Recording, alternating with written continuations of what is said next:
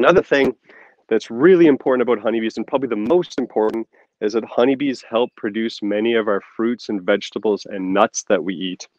And so there's some really great examples, both from down here in the southeast, like Alabama, where I live, but across the entire country. So most famous are the almonds.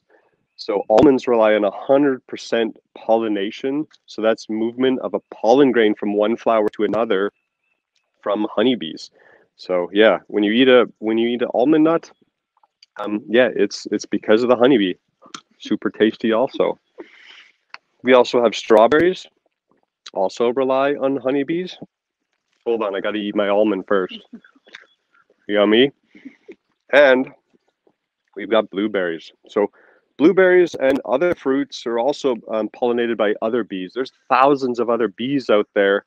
Most famous in the southeast is the southeastern blueberry bee. And so it's really important for pollinating blueberries here in the area, but honeybees do that too. All right, my mouth is completely full now.